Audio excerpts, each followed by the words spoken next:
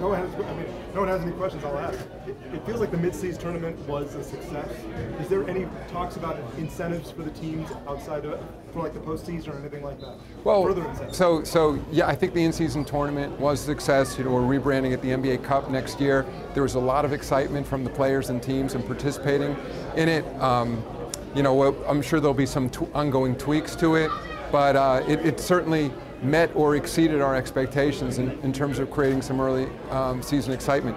The play-in tournament, in some ways, has had the same impact in that we were hoping that in the stretch run that some teams maybe had an injury earlier in the season or took a while to coalesce, that they would see an opportunity to sneak in through the play-in. You're seeing that as well. And there's also teams that, while they're pretty sure they're going to make the playoffs, are competing hard not to have to participate in the play-in, want to make sure they're in the 6th seed or better.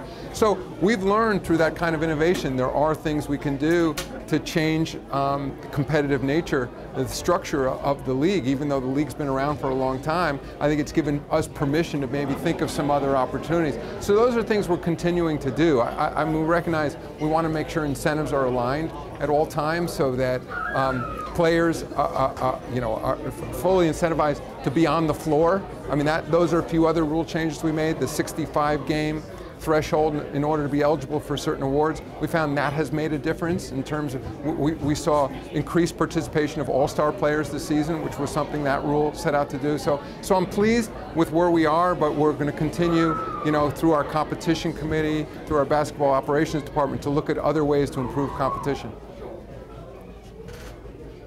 Is that all? Thanks, everybody. All right, thank you.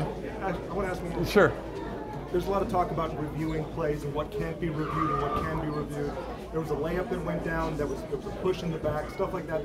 Is there any talk about going back and maybe calling a foul after a play's been reviewed?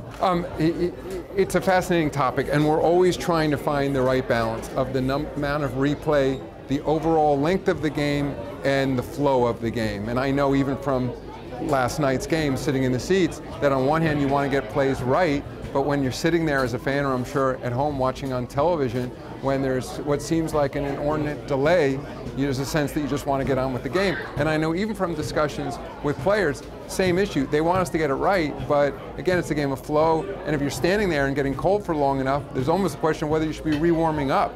So the place where I see the opportunity is better technology. I mean, and it's two buckets. One is through our replay center, can we increase the time, or frankly shorten the time in which it takes to do the replays? And that's something we're looking at, again, through better technology. Maybe ultimately the refs will have earpieces, just ways to increase the rate at which that happens. And to your point, once you go to replay, should we allow the officials to look at some other issues? Maybe not just did the ball get out of bounds, but or was there a foul that caused the ball to go out of bounds? The other area that we're looking at is it's also use of technology, but it's not dependent on replay. It's, for example, if you think of in tennis, they have a system called Hawkeye that automatically determines whether the ball was in or out.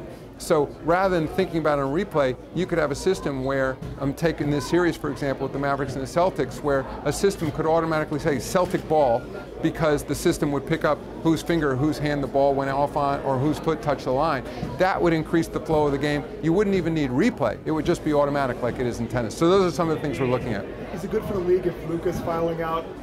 One of the best players in the league is fouling out again? You know, I don't look at it that way. I mean, you know, fouls and the number of fouls before you foul out of game are part of the rules of the game. I mean, what's good for the league is that we evenly enforce our rules and that we have an officiating program of the highest integrity. That's what's best for the league.